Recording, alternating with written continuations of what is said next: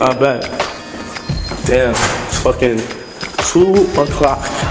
2:30 a.m. in the morning. Just leaving Kid Mike's crib. Yeah, we actually here. Giving what? 2 subs to live. Again, nigga, I'm fucking morning, nigga. Out here, you know, chilling. What store you going to? I go to the freaking deli on there.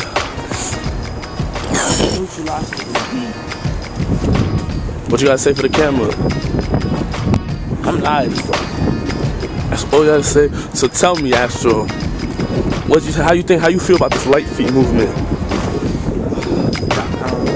No comments. Why no comments? Do you think it's falling off? Because the hype and battles. Hype? Yeah. Tell me, did any battle in particular that hype fell off? Nah, not going. No battle is messing. But fact is, the battles with no hype is always the slim battles. Word.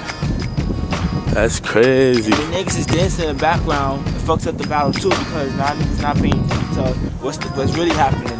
The niggas is playing around in the background, shaking the shit, and that makes the battle look more deader, and what makes people not want to watch it. Wow, that's crazy. So, what team you rep? We're exclusive to 2 Live, that's it. That's what's up. So what you gotta say, like, what is 2 Live doing now? Coming back. Like, I heard that all the old heads is coming back. That's true? Secrets, man, secrets. That's what's up. Do you have are you gonna stop dancing anytime soon? Nah. Where do you see yourself in 5 years or 10 years with this light feet shit? You think it will keep going or will stop? I don't see myself in it for 5 years, but I think it's still gonna be alive.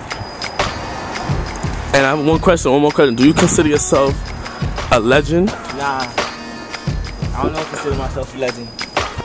I've been out long enough. The problem with a legend is? A legend is somebody that did something great. That's what I define a legend. So who you think is a legend in this light feet shit? I don't want to give no head to nobody. But a lot of people, like, dancers that did great stuff with the legends. And you've been out for a minute. I'm just gonna name niggas. Do you think you're a legend? Nah, no, I'm not giving niggas. YouTube. Well, yeah, YouTube's a legend. Dot Light. He a legend. Teeth. He a legend. Cow Butter. He a legend. 40 Cow. Well, 40, yeah, he legend. He a kid legend. He a kid legend. Because he did a lot of great things in his career so far, I say. Who you think is producer legends? SNS. Who else? Trillion.